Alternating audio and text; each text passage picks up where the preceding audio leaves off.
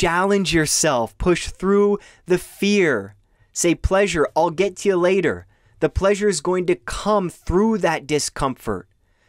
The pleasure comes knowing that you push through, knowing that you experience discomfort, knowing that you accomplished something, knowing that you did something that you really didn't want to do, that you played to the weaknesses instead of your strengths, that you chose a new path. You took out the machete in the jungle, man. You broke some fucking branches. Welcome, my friends. Holy jeez, we're in November. Where does the time go? Mom, Dad, you always told me that that time flies, man. When you get older, the years just go by like that. And well, let me try that again. Like that, and you were right. Time flies. Remember, COVID was a thing, a new thing in March, and it's already November? I want you to think about something. Imagine at the beginning of COVID, if you had the mindset of, I just want to learn one thing. I just want to do one thing every single day to get better at. Imagine where you would be right now in November. And it's like no time has passed at all. So imagine you just did like 10 push-ups a day every single day. And now, what would you look like in November? Crazy to think about, right?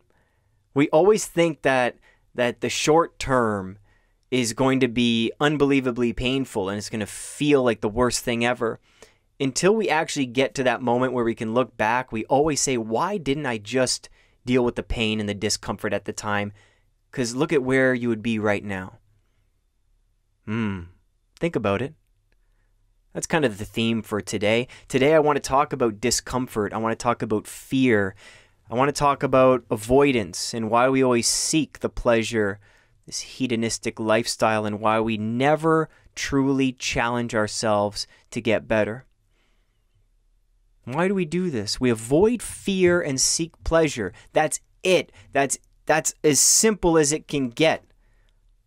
That's all it is.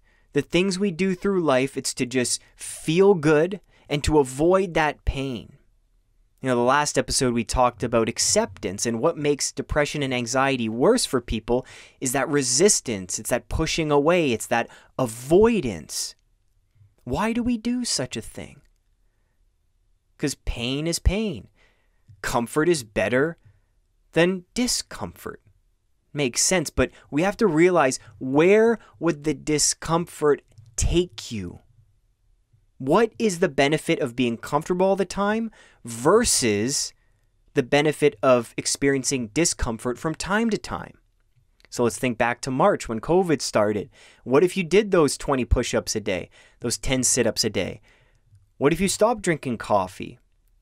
What if you met a new friend, just one new friend a month, and you put effort into that? What if you went for a 20 to 30 minute walk 5 times a week? What if you practice meditation for 3 minutes a day? What would your life look like right now? Would the discomfort be worth it? And you're probably thinking, yeah, because November is already here. November would have come anyway. 2022 is going to come anyway. 2025 is most likely going to come anyway. You're most likely, and listen to the words carefully, most likely going to live past 75, past 80. So most likely, you're going to keep living year after year. Where do you want to be in the future? What skills do you want to work on? What do you want to gain from the discomfort? That's the ultimate question. That's what keeps you moving when you're doing these things and you really don't want to. You have to know where you want to end up a year from now. If I keep doing just these small little things every single day, what's my life going to look like in 8 months? What's my mood going to look like in a year? But we want to switch these things so quickly. And it's not an on-off switch. It's so gradual. It's not on-off. We got the dimmer switch in our minds, right? Like it's slow increments of brightness as we move forward. So I'm asking you, what do you fear? What are you avoiding that's just so uncomfortable?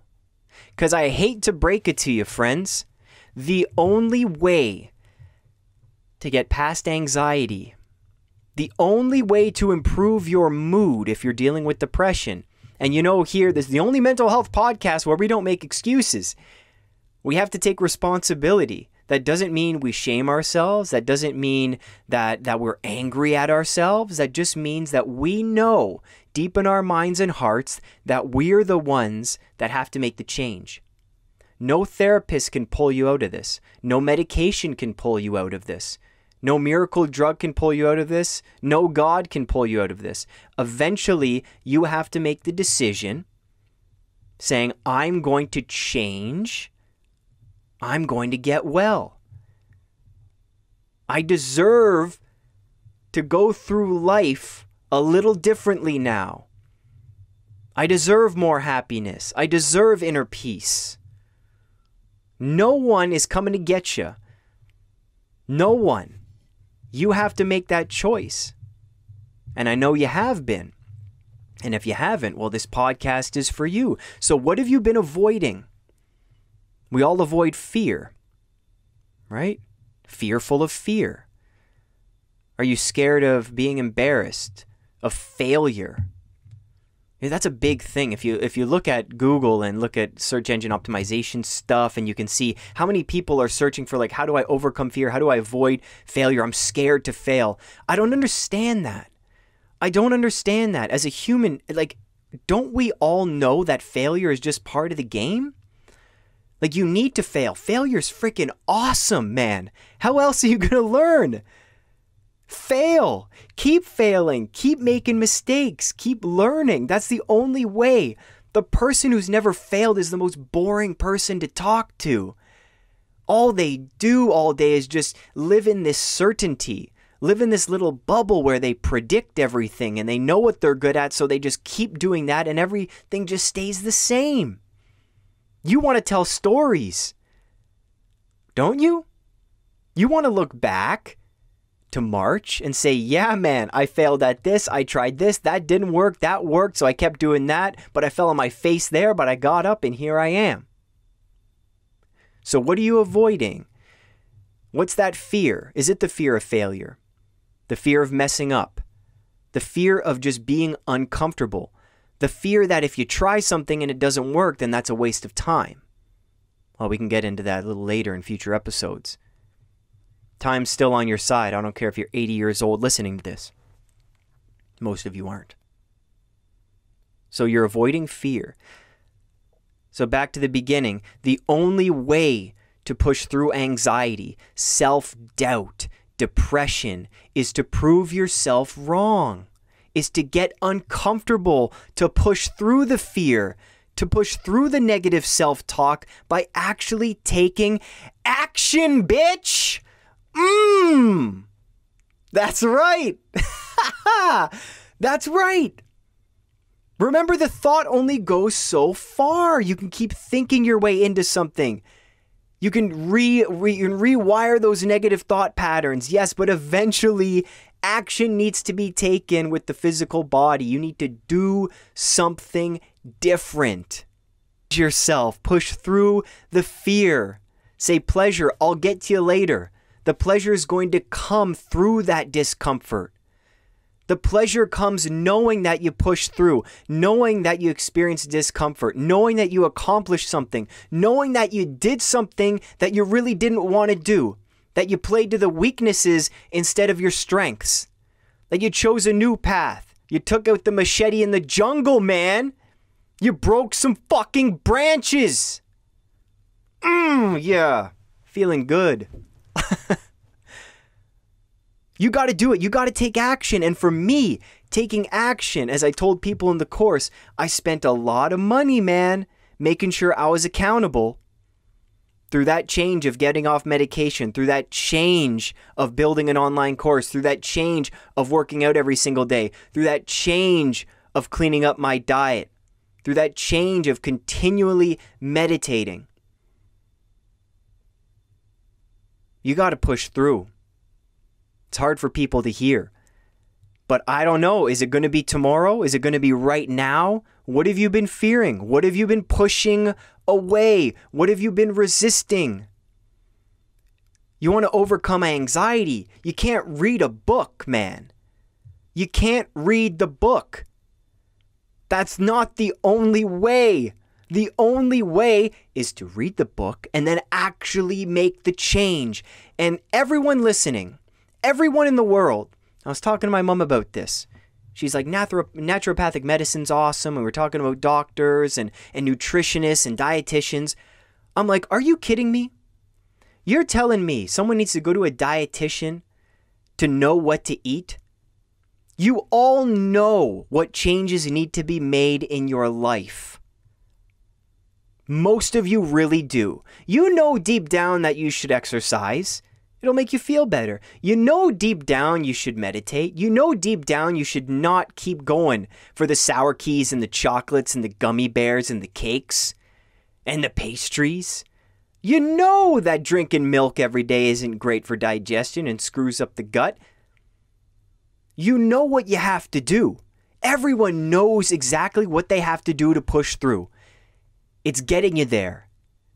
That's it, man. It's someone holding you accountable. It's you respecting yourself enough to stop procrastinating. Make the change now. You think every day I'm happy? No. You think I actually like working out and going for runs? No. Absolutely not. It was snowing yesterday. I'm going for a run. My dad's going for a run. He's 60 plus. He's in the snow. He's up at 5:30 a.m. You think we really want to do these things? No, but you push through the discomfort out of respect of yourself. You respect yourself enough to live healthy. You respect yourself enough to get help. You respect your body enough to treat it well, just like your mind. You take action. That's what you do. That's how you push through anxiety and depression. Now, action means different things for both. Anxiety, taking action, might mean getting help, seeing what medications, changing diet, starting meditation. Depression, taking action might mean calling that brother, sister, friend, counselor, priest, I don't care who it is, but it's reaching out for help. You need to do that because no one is a mind reader. No one's guessing. And no one's going to get it right how you're feeling. You got to tell people. You got to take action. Push through the discomfort, the worry that you're going to be judged. What are you fearing? What are you avoiding? What action needs to be taken?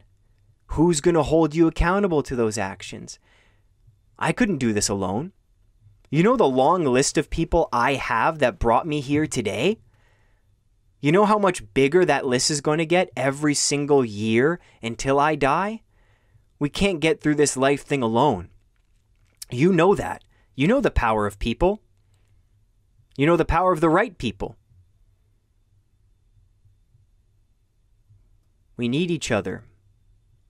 You got to push through that discomfort. Have someone by your side while you do it. Punch fear in the face, man.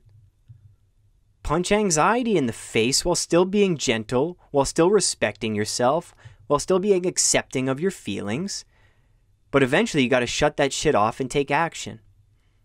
That's self-care too, if you want to use the modern lingo. So who's helping you? Who's there for you? Who's holding you accountable during this life change? You got this, man. Just keep on pushing. You know how fast November came. You know how fast March to November went by. Oh my goodness. And guess what? November 2021 is going to come by just as quick. Who do you want to be in November 2021, son? Who do you want to be?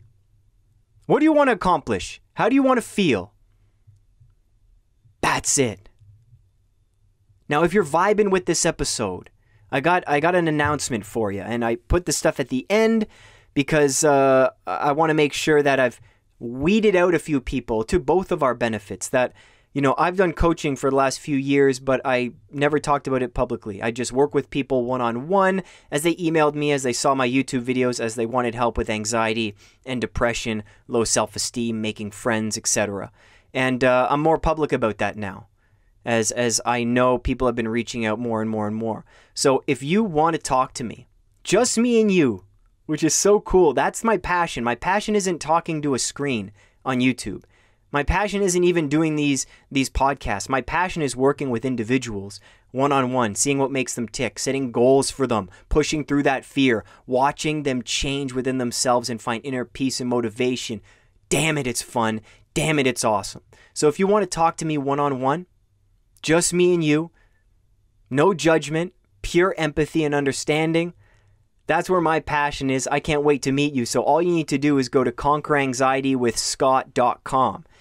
conqueranxietywithscott.com, and you can just really, if you're dealing with depression, replace that word anxiety with depression as you go through this short questionnaire, and you just fill that out, and then you select a time on my calendar if you want to chat. That's it. And then we chat and see if we'd be a good match working together and you know, pushing through that discomfort, achieving some of those goals. Doesn't matter. Some people I'm working with, okay, their diet needs to be fixed, and they know that. But they need someone by their side to be like, yo, Scott, I really want some sour keys, bro. What do I do? Right? You need someone to hold your hand sometimes along these journeys.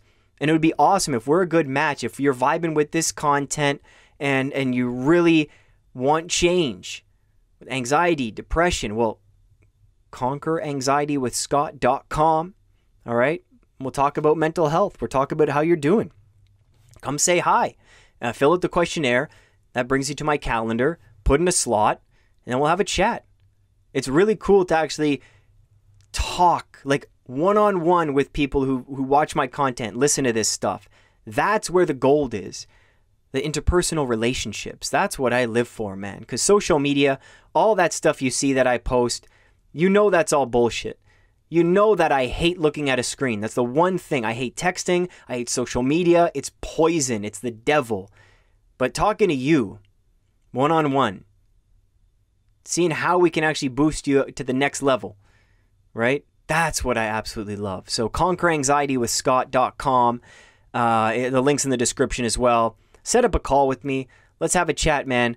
Obviously, there's thousands of listeners on here, so that shit's going to get booked up quick. So make sure you do that right when you listen here.